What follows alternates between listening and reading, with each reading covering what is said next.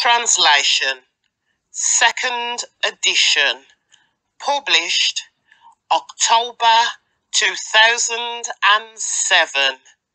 Hosea chapter 1. The Lord gave this message to Hosea, son of Beeri, during the years when Uzziah, Jotham, Ahaz, and Hezekiah were kings of Judah, and Jeroboam, son of Joash, was king of Israel. Hosea's wife and children. When the Lord first began speaking to Israel through Hosea, he said to him, "Go and marry a prostitute, so that some of her children will be conceived in prostitution." This will illustrate how Israel has acted like a prostitute by turning against the Lord and worshipping other gods. So Hosea married Gomer, the daughter of Diblaim, and she became pregnant and gave Hosea a son. And the Lord said, "Name the child Jezreel, for I am about to punish King Jehu's dynasty to avenge the murders he committed at Jezreel. In fact, I will bring an end to Israel's independence. I will break its military power in the Jezreel Valley." Soon, Gomer became pregnant again and gave birth to a daughter. And the Lord said to Hosea, "Name your daughter Lo-ruhamah, not loved, for I will no longer show love to the people of Israel or forgive them. But I will show love to the people of Judah. I will free them from their enemies, not with weapons and armies or horses and chariots, but by my power as the Lord their God." After Gomer had weaned Lo-ruhamah, she again became pregnant and gave birth to a second son. And the Lord said, "Name him Lo-am-I, not my people, for Israel is not my people, and I am not their God." Yet the time will come when Israel's people will be like sands of the seashore, too many to count. Then at the place where they were told, "You are not my people," it will be said, "You are children of the living God." Then the people of Judah and Israel will unite together. They will choose one leader for themselves, and they will return from exile together. What a day that will be, the day of Jezreel, when God will again plant his people in his land. In that day, you will call your brothers Ammi, my people, and you will call your sister Ruhamah, the ones I love. Chapter 2. Charges against an unfaithful wife. But now bring charges against Israel, your mother, for she is no longer my wife, and I am no longer her husband. Tell her to remove the prostitute makeup from her face and the clothing that exposes her breasts. Otherwise, I will strip her as naked as she was on the day she was born.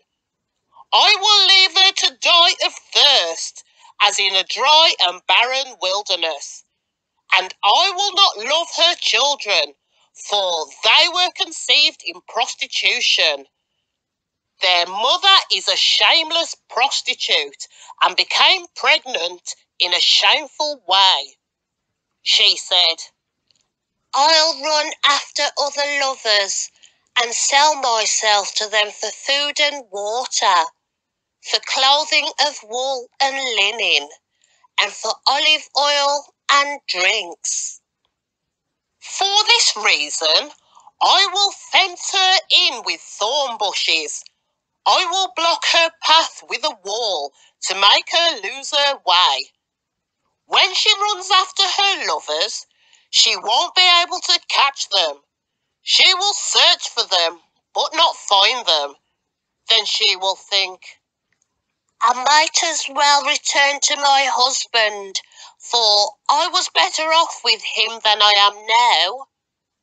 She doesn't realise it was I who gave her everything she has. The grain, the new wine, the olive oil. I even gave her silver and gold, but she gave all my gifts to Baal. No one will be able to rescue her from my hands.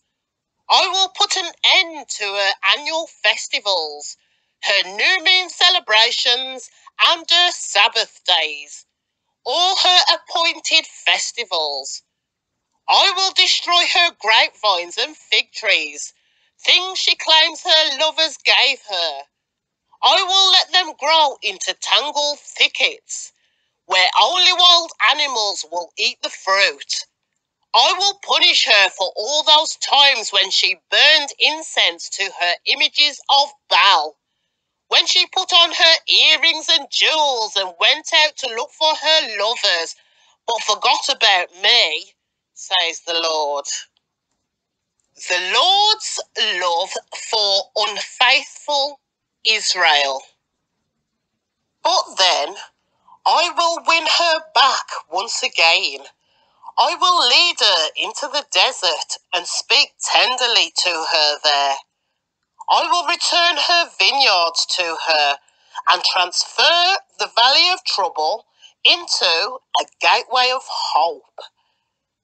She will give herself to me there as she did long ago when she was young, when I freed her from her captivity in Egypt. When that day comes, says the Lord, you will call me my husband instead of my master. O Israel, I will wipe the many names of Baal from your lips, and you will never mention them again. On that day, I will make a covenant with all the wild animals and the birds of the sky and the animals that scurry along the ground, so they will not harm you. I will remove all your weapons of war from the land, all the swords and bows, so you can live unafraid, in peace and safety. I will make you my wife forever, showing you righteousness and justice, unfailing love and compassion. I will be faithful to you and make you mine, and you will finally know me as the Lord. In that day, I will answer, says the Lord. I will answer the sky as it pleads for clouds, and the sky will answer the earth with rain. Then the earth will answer the thirsty cries of the grain, the grapevines, and the olive trees. And they in turn will answer, Jezreel, God plants. At that time, I will plant a crop of Israelites and raise them for myself. I will show love to those I called not loved, and to those I called not my people. I will say, now you are my people, and they will reply, you are our God. Chapter 3. Hosea's wife is redeemed. Then the Lord said to me, go and love your wife again, even though she commits adultery with another lover. This will illustrate that the Lord still loves Israel, even though the people have turned to other gods and love to worship them. So I bought her back for 15 pieces of silver and 5 bushels of barley and a measure of wine. Then I said to her, you must live in my house for many days and stop your prostitution. During this time, you will not have sexual relations with anyone, not even me. This shows that Israel will go a long time without a king or prince and without sacrifices, sacred pillars, priests, or even idols. But afterwards, the people will return and devote themselves to the Lord their God and to David's descendant, their king. In the last days, they will tremble in awe of the Lord and of his goodness. Chapter 4. The Lord's case against Israel. Hear the word of the Lord, O people of Israel. The Lord has brought charges against you, saying, there is no faithfulness, no kindness, no knowledge of God in your land. You make vows and break them, and you kill and steal and commit adultery. There is violence everywhere, one murder after another. That is why your land is mourning and everyone is wasting away. Even the wild animals and the birds of the sky and the fish of the sea are disappearing. Don't point your finger at somebody else and try to pass the blame. My complaint, you priests, is with you. So you will stumble in broad daylight and your false prophets will fall with you in the night. I will destroy Israel, your mother. My people are being destroyed because they don't know me. Since you priests refuse to know me, I refuse to recognize you as my priests. Since you have forgotten the laws of your God, I will forget to bless your children. The more priests there are, the more they sin against me. They have exchanged the glory of God for the shame of idols. When the people bring their sin offerings, the priests get fed. So the priests are glad when the people sin. And what the priests do, the people also do. So now I will punish both priests and people for their wicked deeds. They will eat and still be hungry. They will play the prostitute and gain nothing from it, for they have deserted the Lord to worship other gods. Wine has robbed my people of their understanding. They ask a piece of wood for advice. They think a stick can tell them the future. Longing for idols has made them foolish. They have played the prostitute, serving other gods and deserting their God. They offer sacrifices to idols on the mountain tops.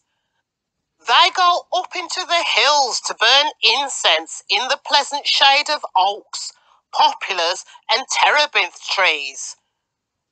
That is why your daughter turned to prostitution and your daughter-in-law committed adultery.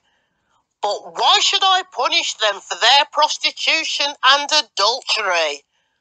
For your men are doing the same thing, sinning with whores and shrine prostitutes. Oh, foolish people, you refuse to understand, so you will be destroyed. Though you, Israel, are a prostitute, may Judah avoid such guilt. Do not join the false worship at Gilgal or Beth Haven, even though they take oaths there in the Lord's name. Israel is stubborn, like a stubborn heifer. So should the Lord feed her like a lamb in a lush pasture? Leave Israel alone, because she is married to idolatry. When the rulers of Israel finish their drinking, off they go to find some prostitutes. They love shame more than honour, so a mighty wind will sweep them away. Their sacrifices to idols will bring them shame. Chapter 5. The failure of Israel's leaders. Hear this, you priests. Pay attention, you leaders of Israel. Listen, you members of the royal family. Judgment has been handed down against you, for you have led the people into a snare by worshipping the idols of Mizpah and Tabor.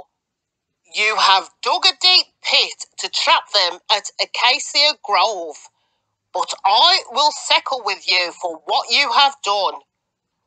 I know what you are like, O Ephraim. You cannot hide from me, O Israel. You have left me as a prostitute leaves her husband. You are utterly defiled. Your deeds won't let you return to your God. You are a prostitute through and through, and you do not know the Lord. The arrogance of Israel testifies against her. Israel and Ephraim will stumble under their load of guilt. Judah too will fall with them. When they come with their flocks and herds to offer sacrifices to the Lord, they will not find him, because he has withdrawn from them. They have betrayed the honour of the Lord, bearing children that are not his. Now their false religion will devour them, along with their wealth. Sound the alarm in Gibeah. Blow the trumpet in Ramah. Raise the battle cry in Beth Aven. Lead on into battle, O warriors of Benjamin. One thing is certain, Israel. On the day of punishment, you will become a heap of rubble. The leaders of Judah have become like thieves, so I will pour my anger on them like a waterfall. The people of Israel will be crushed and broken by my judgment, because they are determined to worship idols. I will destroy Israel as a moth consumes wool. I will make Judah as weak as rotten wood. When Israel and Judah saw how sick they were, Israel turned to Assyria, to the great king there, but he could not either help nor cure them. I will be like a lion of Israel, like a strong young lion of Judah. I will tear them to pieces. I will carry them off, and no one will be left to rescue them. Then I will return to my place until they admit their guilt and turn to me. For as soon as trouble comes, they will earnestly search for me.